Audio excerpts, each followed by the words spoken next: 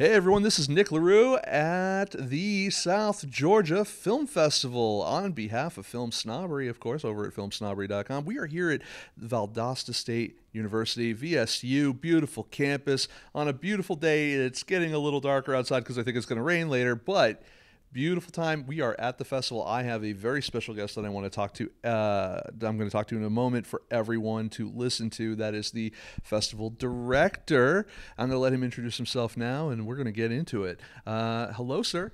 Hi, my name is Jason Brown. I am the festival director and founder of the South Georgia Film Festival, and I'm an associate professor here at Valdosta State University. Another teacher. I've got a lot of teachers, you know. I feel like I should be getting credit somehow for all of this. Did you miss that? The guy from Los Angeles Film School that was getting credit for being on the panel? No, I missed that. Oh. Son of a gun. Well, we try it. We try to make this a well-rounded experience for everybody. Get credit. Beautiful thing. So, so how old now is the film festival? What year are we in here? This is our 8th year. You know, you hear a lot of festivals and even events barely make it past a 3rd year. And so a lot of support in the film community here in Georgia, and I guess my own stubbornness. We just keep going and going. And in fact, I've had several people ask the question, sort of, well, what did you do during COVID? We were at our party when we found out that South by was canceled. And then by the next year, things still weren't right yet, but we had an outdoor event so that we could just keep going and keep celebrating filmmakers. And we were doing podcasts then instead of just simply doing big panels. We had everybody up on a stage and recorded for everybody then. That's fantastic. What are some of the bigger changes from year one to now that you've kind of implemented to kind of either grow the festival or correct things that you were like, yeah, we could have done that better, like based on audience input or filmmaker input or anything like that? It's really interesting. Most of the folks that we have coming here, because of where we're located, have never been to a film festival at all. In fact, I love the first timers. I do too. I feel like, yeah, well, I'll just leave that alone. So they don't know what to expect. And so it feels like every year we're having to reintroduce what a film festival is to a new group of people. So, there's I think a lot of folks sort of come to the idea of like, oh, is there anybody famous there that I would know? And while I understand where that's coming from, like, we're not that type of festival. We're more of a filmmaker festival. Right. We want people to come and show their work and be able to celebrate them and what they're doing and help build an audience here for them. And then, my experience, I'm originally from West Virginia. So when I got down here to Georgia, everyone talks about the Southern hospitality, and it really is true. And a lot of that sort of comes with supporting people. And so our festival is built around sort of catching people on the way up and supporting them going forward. So trying to get people to understand that you're not necessarily going to know who these people are, but you should come out and have a good time and see these amazing films that you won't see anywhere else. Like that's the biggest thing we've tried to do, is just to educate people of what they're going to experience.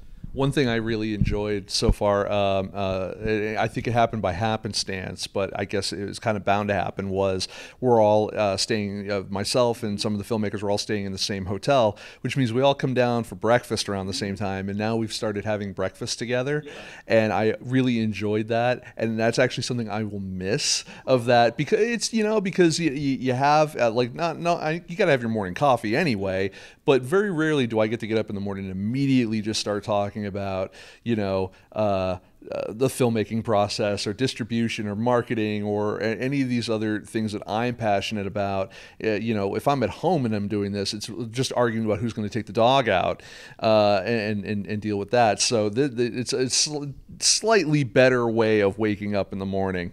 We were talking earlier on the alumni panel about the fact that I tell our students all the time, you're not going to be around as many like-minded, interested people as you will be in school. And then I sort of stopped and was like, well, when you go to a festival or event or something like that, that's your real opportunity to do that. It's summer camp. It is, yeah. So I had a film out a few years ago called Miracle Boy, and we played the Maryland Film Festival. We're there in Baltimore. And they all put us up in the same hotel. And I remember coming down and literally bumping into Gilbert Gottfried. And, I felt horrible about that. Because I wanted to say hello, but instead I have bumped him, and who knows, probably wasn't his best experience of the day. But there's so many other people just simply being in proximity with creative people and people who are trying to better themselves and trying to share their expression and everything. That's what you want. You just want everybody close together. Do you think it helps in your teaching? Because I think there are two different kinds of film school teachers, right? There's the academic theory teachers, and then there's the empirical data. I have done this, and I'm teaching you based on my own successes and failures plus curriculum teachers. Do you find that having been a filmmaker helps with your rapport with the students, credibility, all of those different things? I would say our students.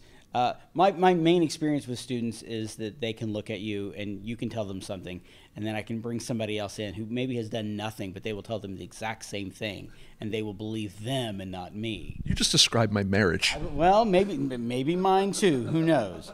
So, it's one of those things where what I've tried to do is to bring people, as you said, who've had the experience as well, and they're often people that I've met from my own festival experiences or other things like that, and give them the opportunity to be able to talk about themselves to our students. And often they're telling the same stories that I would have told, and our students are like, oh, I hear it better coming out of this person's mouth than yours. However it takes for people to get the message, get the message. I'm not so egotistical to believe like you need to listen to me. I just need you to hear it. So whatever I can do to make people hear the good word of filmmaking, I want to do that. Have you heard of our Lord and Savior Andrei Tarkovsky? That kind of stuff. It's funny you say that. I had a conversation last night where myself and one of the filmmakers had a bit of a row over who the true godfather of independent cinema was. So they were adamant that it was John Cassavetes, and I said, yeah, you got to give John Sayles his due. So it was but that's a conversation you can have amongst filmmakers and friends, and not something I'm going to have in the next month or so when everybody goes home. So. What do you think from your students' point of view the hardest aspect of filmmaking to grasp? Is it something like the technical aspects like cinematography, lighting, stuff like that, or is it the business aspects of budgeting, accounting, marketing, sales? Where do you see that most filmmakers tend to, this is where we need to spend a little extra time on? I tend to believe that it's more of the personal stuff, personal development stuff, belief in themselves, belief in what they're doing is the right thing. I've heard several people talk today about how, and in fact, there was a good question in one of the panels about what do you do about all the naysayers? And there's nothing you can do. And as someone else pointed out, most naysayers, it has nothing to do with you. That's their own stuff. And so what do? You've got to believe in yourself. And most of the student filmmakers that I meet, they still struggle with that. They still struggle with believing in themselves and that the thing that they're doing is worthwhile and that people care. But honestly, sometimes, again, it comes back to this, not everybody does care. So you've got to believe that what you're doing is worthwhile so you can keep going. Because if you don't believe, then who else will? Because most of this stuff, especially this weekend, it's the enthusiasm, that you really care about those things, and those translate to other people, and they get that. But if you don't care, then you can't do the other things. Technically, I would say that it comes to that saying about if you want to learn, no one can stop you, and if you don't, no one can help you. If you want to learn how to run whatever the camera is, I was talking with somebody earlier. They said, "Oh, I've got all these hard drives with old films I don't want anybody to ever see," and I was like, "I have mini DV tape of the same thing." We had that conversation at breakfast too. Actually, oddly enough, we were talking about transferring old like Super 8 footage, Super 16 footage. I was talking about I found a whole box of mini DVs and HDVs that I had to digitize. It was a whole, yeah, totally, absolutely. It was with Trisha. Trisha, we were chatting with her as well about some stuff. I have tons of stuff on VHS tape and Super VHS, if you can remember that. And all of those things. There's a change and a transition in the technology, and if you want to learn, you will. We were talking about Haskell Wexler earlier, who he was the DP for Mate One, and I did a documentary about that. And Haskell was shooting, 16, 30, 35, thank you. I was like, where did the math go?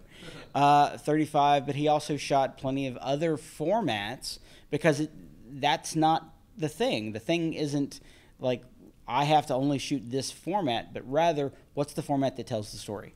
What do I need to know to make this happen? How do I manipulate the tools that are available to tell the story that I want to tell? Whatever the tools are, you figure them out. And if you're not willing to figure them out, then maybe the story's not as strong for you and you need to find another story or find another job. That's true. So far I've had an opportunity to speak with so many filmmakers here, and everyone seems to be having a great time. Everyone seems to, really love the campus is great. I had an opportunity to speak with some folks about like the state of Georgia and, what life outside of Atlanta out here is like, for filmmakers and stuff, and how there is absolutely there's a thriving buzz that is happening out here. And that is really great to hear. So that's great. What are some of your future ambitions for the festival? That's an interesting question. And number one, top of my list is I want to be able to pay the filmmakers. Not trying to get people rich or anything like that, but just be able to compensate them. I don't know about you. I've got a little film on Amazon, and they send me a $2 check every month. Yeah. And I did that with some writing. I did. Yeah. And it's not that it's getting me rich, but every month I see that, I'm just reminded, okay, I can do this. I just need to keep doing this. And to be able to compensate filmmakers for being at festivals, because I don't know about you, but I've played a lot of festivals where, like, not only do you not get paid to have your film there, you have to do all of the travel and the lodging and everything else. And it always reminds me of going to an academic conference where you have to pay to get there so that you can talk. Yeah. So that's the top of my list. Is I want to be able to pay filmmakers to be able to show their work. But beyond that, little things like we want to partner with Film Impact Georgia. They give out 2 grants a year, and we'd like to be able to work with them and be able to give out a grant for filmmakers in the southern and rural parts of Georgia as opposed to just Atlanta. We want to be able to connect out. We cover Georgia has a lot of counties, and there's a lot of counties, and we cover a 41 county regional area in the southern part of the state. And we'd like to be able to do sort of a traveling road show to be able to take films to each of those counties and show them. Other than that, I don't want us to get too much bigger. I'd love for us to partner with Georgia Theater Company, which has a few theaters around here, to be able to do some stuff. But I'd like for us to keep about the size and just be able to have more filmmakers be here. We have more filmmakers attend this year than ever before. Because I personally want those morning at the Wingate eating breakfast together kind of stories. Yeah. Like that's what I want to have happen. And I want to have things like our students running in and talking to people about their experiences. That stuff is what really means to me. One of the things, my first real, in my mind, my real festival was Cucaloris in North Carolina. Mm-hmm. And I credit Dan Brawley for so many ideas that I have about what festivals should be. Been to Sidewalk, been to South by, been to a lot of different festivals. But Cucaloris is amazing in the fact that there's no prizes. It's a fun, community-wide. They have places all over town. You can just go and be a part of the festival. And if I had a big goal, it would be for us to be able to be a Cucaloris type festival here in South Georgia. What, if anything, do you think keeps the local population here in Valdosta? It would keep them from coming here to watch these films en masse, because you've got parking and it's a beautiful campus. The projection's great. The atmosphere's good. The filmmakers obviously all have very interesting stories, and people want to meet filmmakers. It just is a good thing to have. So what do you think keeps people? Not to say that the crowds aren't good, but what could make it so that the irresistible to the local population to get here? Do you think? I think generally speaking, we face struggle a lot of universities and colleges have, which is that town and gown sort of issue of There's a lot of folks who, just for whatever reason, don't feel comfortable coming to a college campus. So they just don't. But I can't think of anybody that we've been able to get here who hasn't been excited and hasn't enjoyed the experience. But just getting people there the first time, because they already have preconceptions of what things are going to be and so forth. We have plenty of parking, but it's 200 feet away instead of 5 feet. And so that's sort of an issue for some folks. But I mean, beyond that, 'cause I think you're coming from out of town, so you don't have any of those preconceived notions, and everything seems great.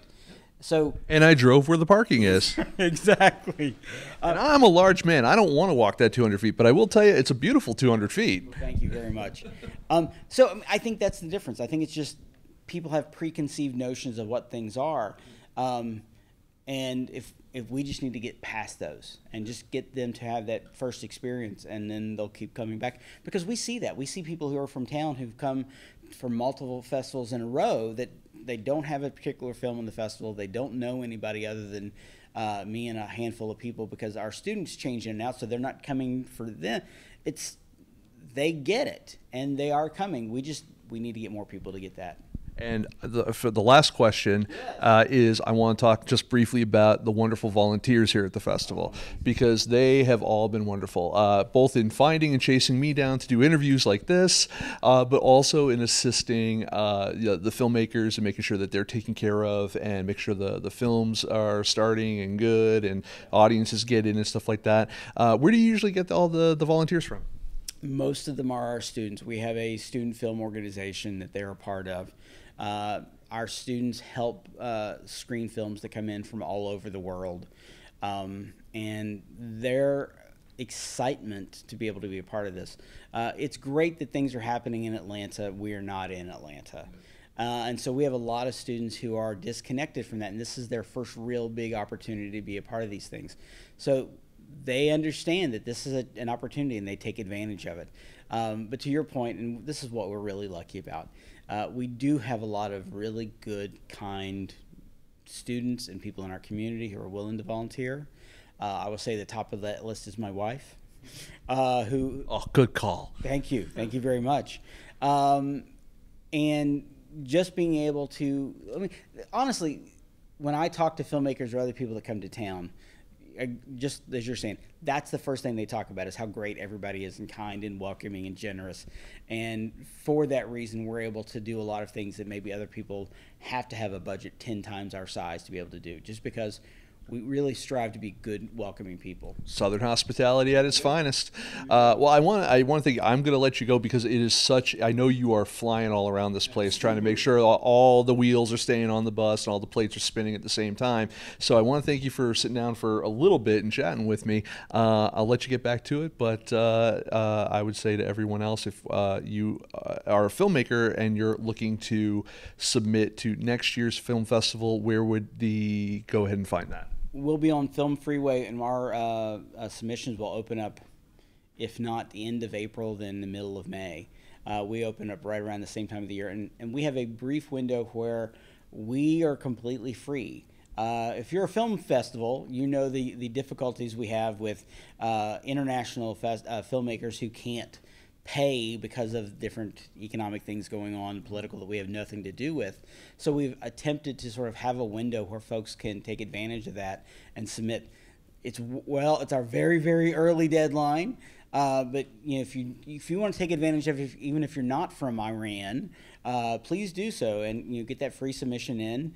But if you'd like to pay for us at a later time, we'll take that too.